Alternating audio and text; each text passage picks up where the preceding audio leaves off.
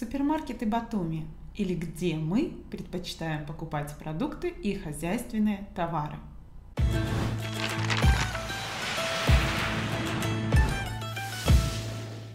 В Батуми много маленьких и средних магазинов, где можно приобрести самое необходимое: продукты, бытовую химию и хозтовары. Всякие губки, тряпочки, шампуни, гели, мыло и так далее. Глобальные закупки мы производим в больших сетевых супермаркетах. В Батуми их несколько штук. Карфур, Гудвилл, Willmart, Nikora, Yalcin, Спар. Когда мы приехали в Грузию, мы поселились на улице Кабаладзе. В 5 минутах от нашего дома мы нашли хороший продуктовый и не только магазин Willmart. Willmart – это сеть супермаркетов. В Батуми их насчитывается 3. 2 из них находятся недалеко друг от друга в районе аквапарка. Тот, который я вам сейчас показала, это самый большой Willmart. Мне этот магазин нравится больше всего. В нем есть весь необходимый набор продуктов, как местного производства, так и импорта из Украины, России, Беларуси и Турции. В Willmart можно закупить как продукты, так и канцтовары, гигиену и химию, алкоголь, сладости, выпечка, мясо, овощи, фрукты, консервы и самое главное – это вкусная кулинария. Для нас Willmart был настоящим спасением, особенно в первое время, потому что мы изначально не готовили, и поэтому мы очень часто покупали кулинарию. Все блюда очень интересные, вкусные, свежие. Очень часто покупали, и еще было теплое. Что нам больше всего нравилось? Это полуфабрикаты, блинчики с мясом и картошкой. В упаковке около 10-15 штучек, но они маленькие, аккуратненькие. Стоят 6 лари. Также брали и курицу, и котлеты, но будьте осторожны и внимательны, спрашивайте у продавцов, чтобы блюдо было не острое, или там, если у вас аллергики есть, чтобы было меньше или не было орехов, потому что в грузинской кухне этого очень много. Пожалуйста, что здесь не острое?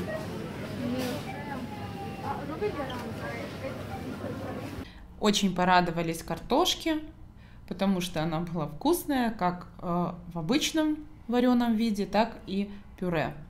Когда мы ехали в парк Материала, мы заехали в Willmart и прикупили вот такие вкусные котлеты с луком.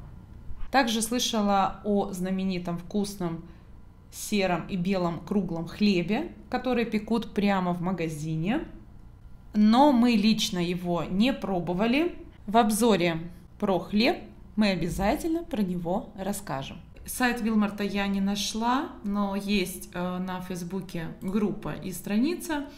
Вот, и здесь есть информация, номер телефона и адреса. В Батуми работает 3 магазина. По адресам: Инасаридзе 14, Гаргеладзе 63 и Кабаладзе 4.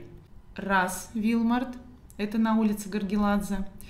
2 Willmart, Инасаридзе 14, вот это самый большой. И недалеко есть еще один Willmart на карте Google, он указан почему-то супермаркет, но это Willmart, Кабаладзе 4. Следующий магазин, в котором мы побывали после Willmart, это Yalcin. Yalcin – это турецкая сеть супермаркетов. Магазины разные, и маленькие, и средние, и большие. С красиво разложенным товаром на полках. Ассортимент товаров большой. Продукция всегда свежая, есть кулинария. Фишка Yalcin в том, что в этом магазине можно приобрести товары, которых нет в других магазинах. Например, когда мы были в Турции, и в одном кафе нам принесли кофе с шоколадной конфетой. Вот эти конфетки на прилавке в магазине Yalcin на улице Инасаридзе. И вы знаете, что их есть разная продукция, я уже смотрела. Вот видите, есть вот кексики, вот мы попробуем, тоже возьмем, наверное. Есть вот такие. Пряники с начинкой. Да, то есть они разные, короче, делают. И вот,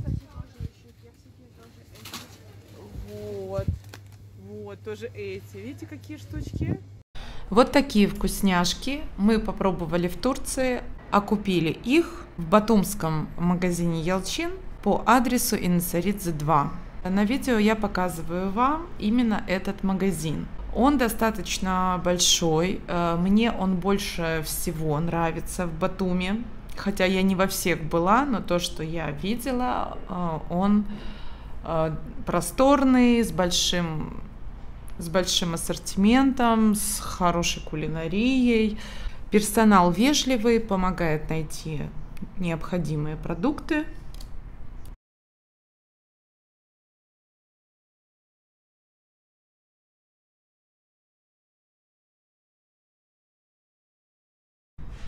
Есть также мяско.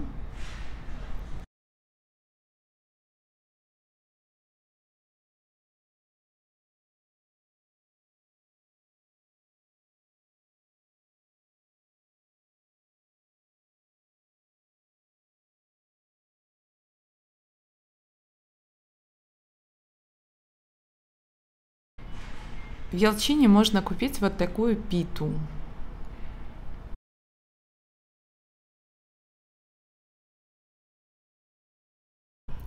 Идем дальше. Проходим выпечку.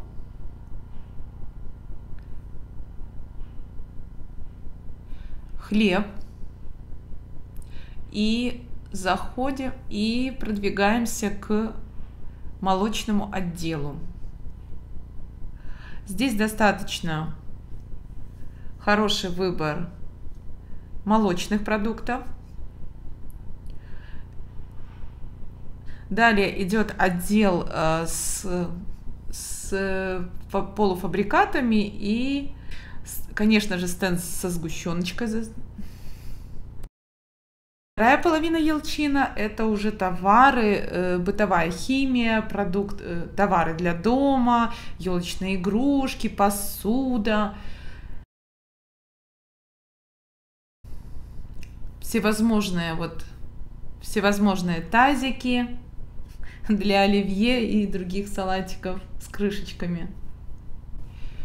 Кухонная утварь.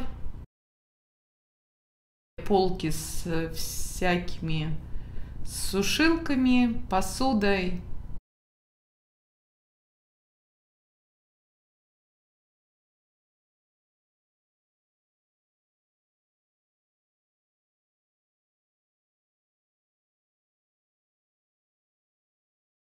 И попадаем в губки, тряпки, веники, совки. Как видите, товаров достаточно, все есть.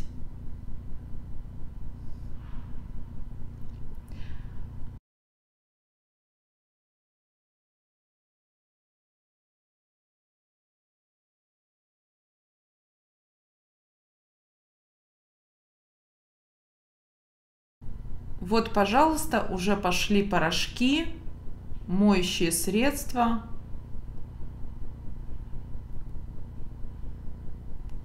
И даже есть игрушки для детей.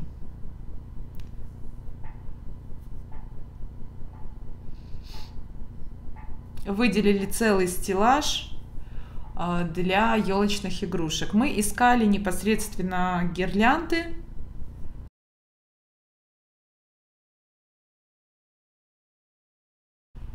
Ну и, конечно же, конфетки всевозможные. Следующий магазин, который я сейчас показываю на видео, располагается на улице Зураб-Гаргеладзе 2. Вот он. Он не самый большой. Мы очень часто, когда едем с Федей на занятия по музыке, покупаем воду, хлеб, товары по мелочам, так сказать.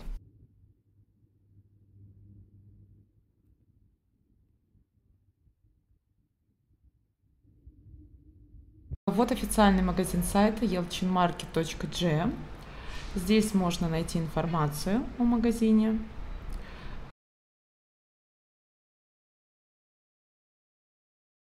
И посмотреть все адреса магазинов.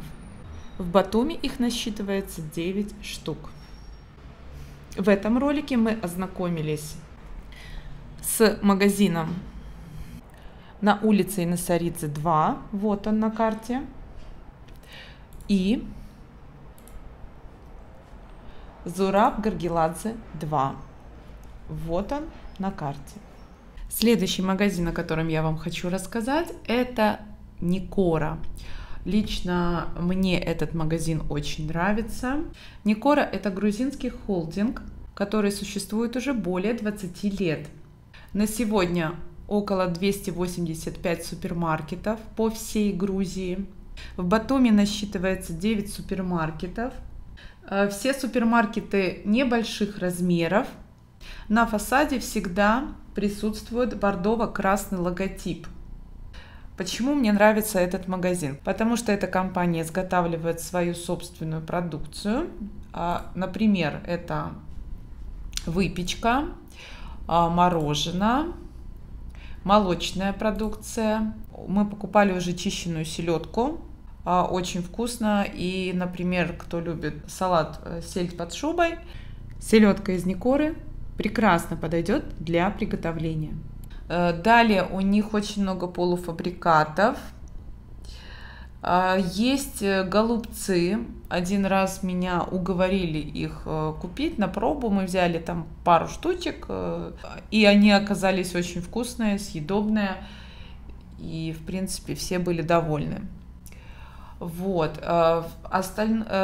Различные пельмени, хинкали мы не пробовали. Что касается колбас, мы покупали вот такие сосиски, как на картинке, в упаковке. Нам понравилось. Когда мы отдыхали в Уреках летом, нас этот магазин очень спасал. Мы покупали и бекончик, и вот такие колбаски, и все было свежее и вкусное. Что еще мы покупали? Вот такую колбаску брали на пробу. В принципе, неплохо. На видео я показываю вам Никору, которая находится по адресу Марджанишвили 2 в центре Батуми. В этом магазине можно легко закупиться товарами первой необходимости. Очень необычный интерьерчик. Двухэтажный магазин. На первом вот этаже представлено, а на втором уже колбасы, хлеб и бытовая химия. Еще один магазин, в котором мы побывали, находится на улице Чевчевадзе 34. Вот он. Это Никора мне больше всего понравилась из трех, где мы были в Батуми. Здесь представлена в достаточно большом ассортименте непосредственно продукция Никоры, как мясная, рыбная. Также можно купить выпечку Никоры. Магазин достаточно просторный. Цены во всех супермаркетах одинаковые и средние. Также можно закупиться и полуфабрикатами, кто любит. Мы покупали только голубцы, и они были вкусные.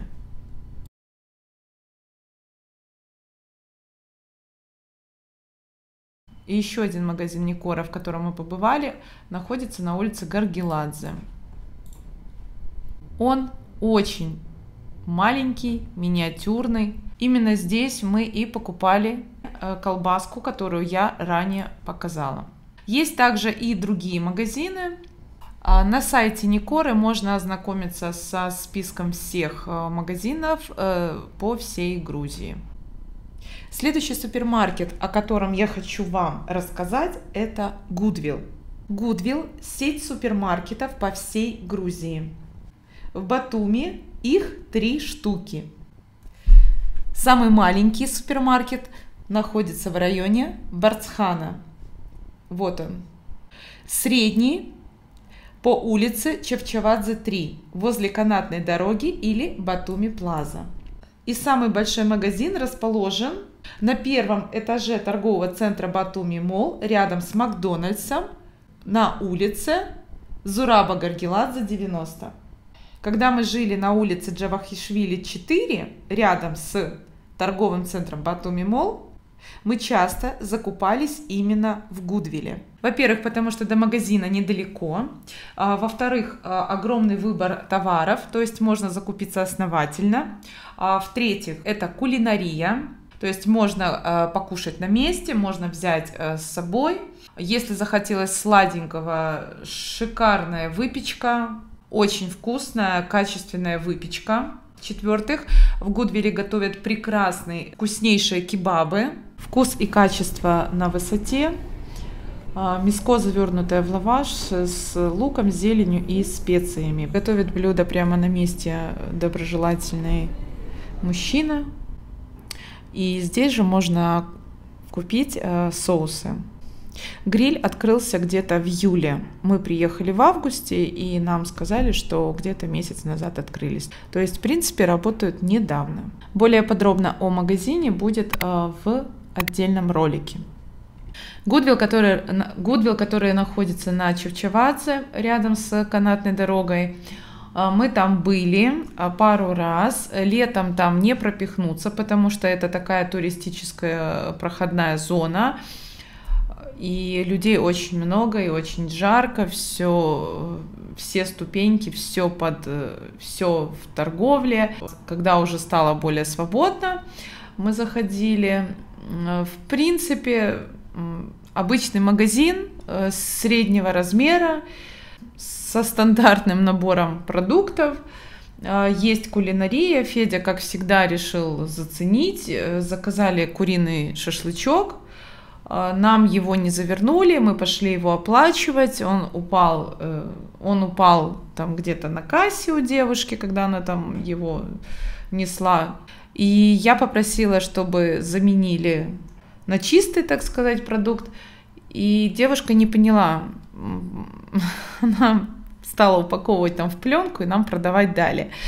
Я еще раз объяснила, что еда упала, и мы ее покупать не будем. Пожалуйста, позовите менеджера. Позвали менеджера, в общем, и нам все заменили, и Федя перекусил. Также мы побывали в торговом центре «Галерея» в городе Тбилиси, и там на первом этаже также есть магазин Goodwill. Очень и очень хороший магазин.